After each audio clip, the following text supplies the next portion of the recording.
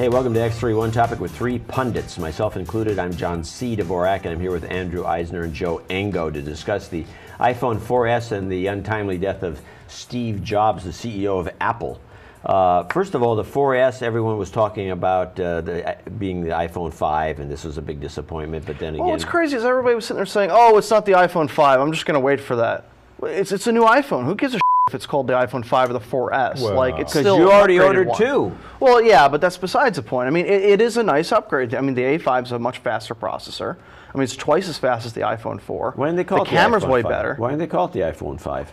Well, I mean, because think about it, you know, for each of their incremental upgrades, it is an incremental upgrade. This is not like a major overhaul or whatever. But you remember when we went for the iPhone 3G to the 3GS, and then the iPhone 4 was a complete redesign. So iPhone 5 will be a complete redesign, more than likely. But who really cares? It's an upgraded one. That's a huge upgrade, in my opinion.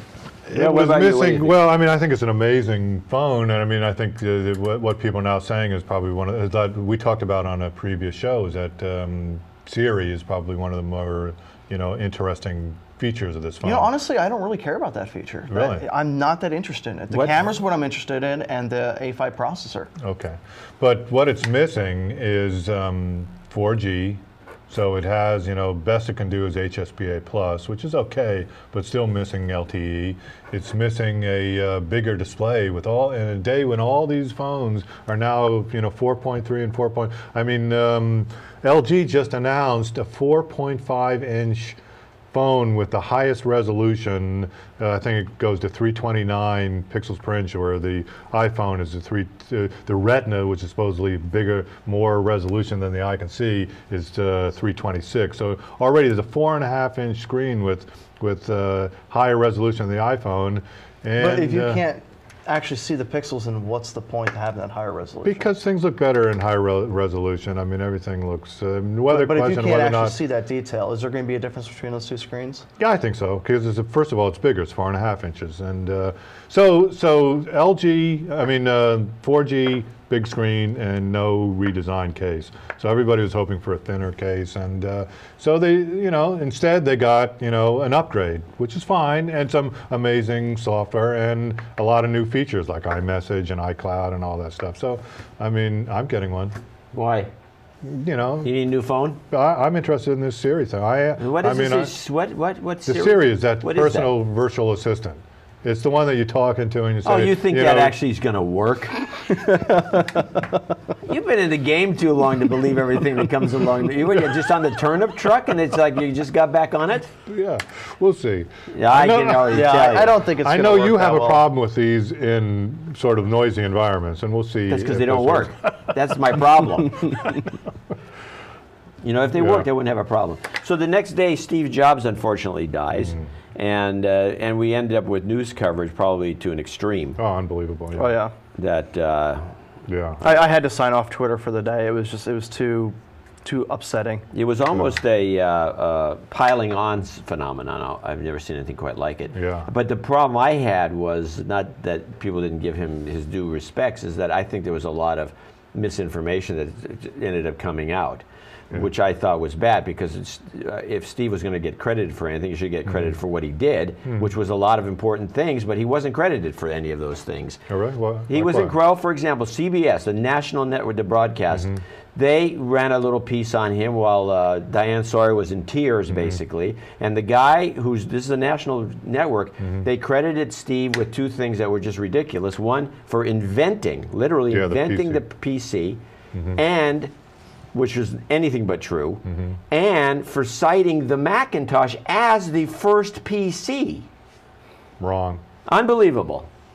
Then they go on to also give him credit for creating, out of the blue apparently, Pixar, which was a company that was in existence that he bought it, but it was there. Yeah. And this sort of thing at a national level was very disconcerting to me, because there's a lot of things you can get credit for, including promoting the PC in the form of the Apple II, which was not mentioned, nor was anybody else mentioned in any of the piece. And some of the stuff he did I thought was pretty phenomenal and credit worthy, but he didn't get any of that. He got credit for stuff he didn't do, and I thought that it was inviting issues down the road from all kinds of dimensions. Yeah.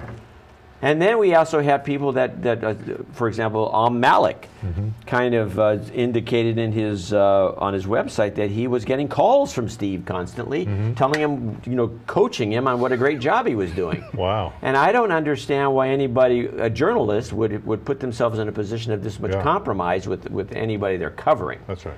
And I don't know how you feel. Well, Steve, I mean, he's a wonderful wonder at sort of working the media. I mean, look at, he had a whole number of journalists. I mean, not that he didn't deserve, I mean, some, you know, like idolization, but you know, for instance, you know, Wall Street Journal, Mossberg was a big fan of Apple's, and Pogue. I mean, it sort of got ridiculous.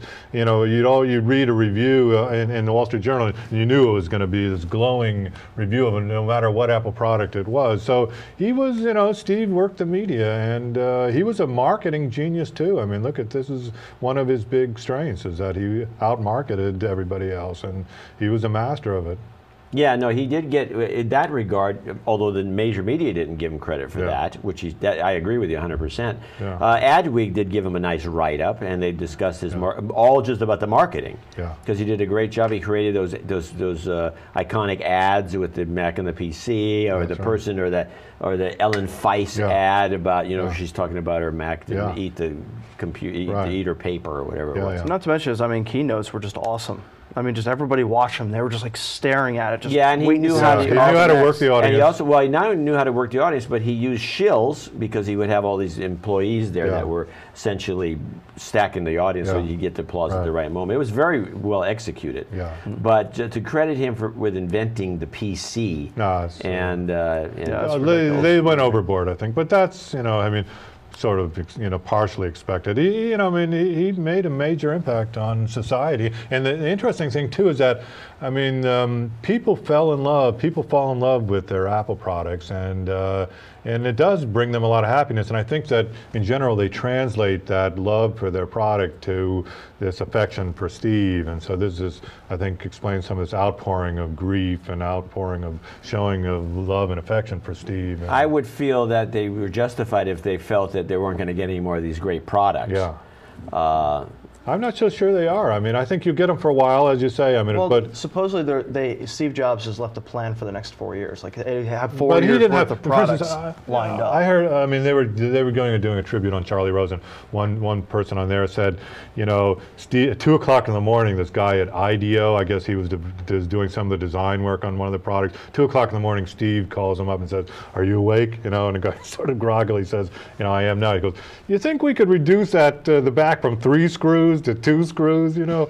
So, but this is the kind of attention to detail, and this is the kind of thing that I think Steve was so good at, the visual. I mean, was his forte of, you know, creating a stunningly beautiful product, and you know, just that you just saw it and you just wanted it. So, I mean, that was one of his strengths, and I think that was as a result of his, you know, some of his early experience with calligraphy and some of the other more arty type, you know, interests.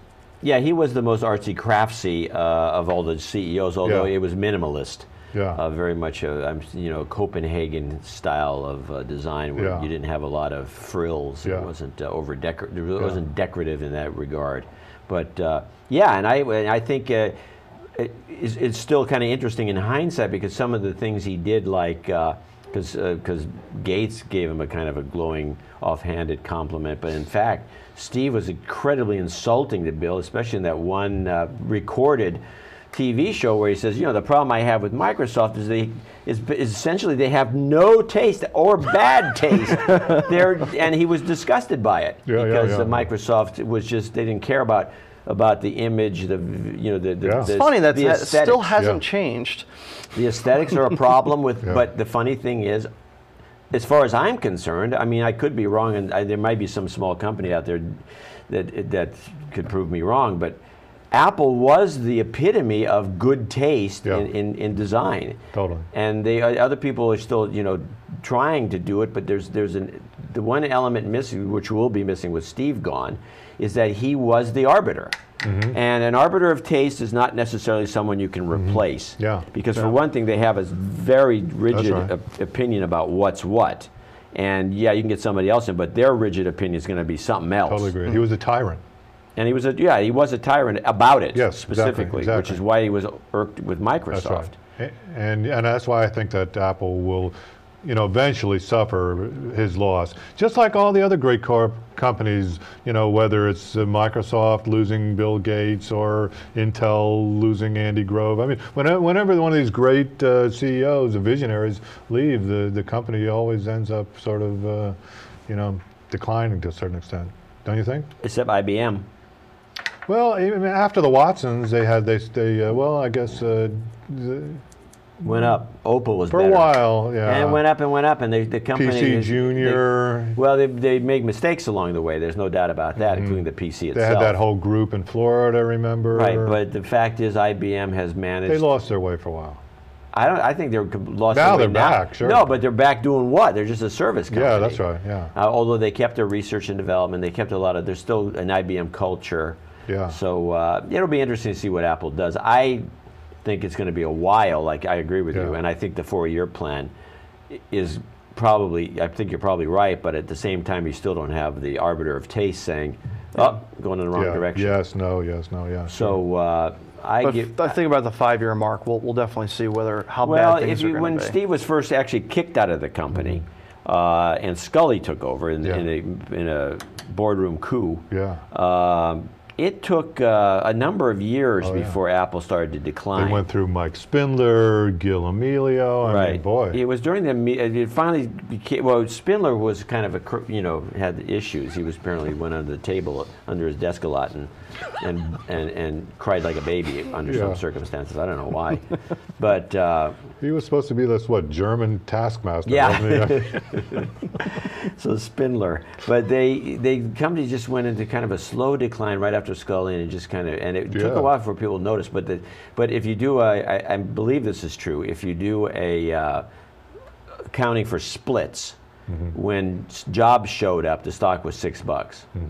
Something like that. I think it was trading for 20, but in counting for splits, it was like 6 or 5. And so, that's a long way up, which also means it could go a long way down. Oh, yeah. It could be the short of the decade when it goes. It's over 400, I think, as we speak. Well, what's interesting about the stock, now it's slightly off topic, but every single time recently when the iPhone 4S came out, everybody was like, oh, the stock price dropped. That means that this is going to be a horrible iPhone. Wall Street doesn't like it, blah, blah. Well, people forgot to realize that every single iPhone, except for the original one, caused this drop in the stock price. Well, it's back, by the way. Well, yeah, of course it's back. I mean, that happens every single time.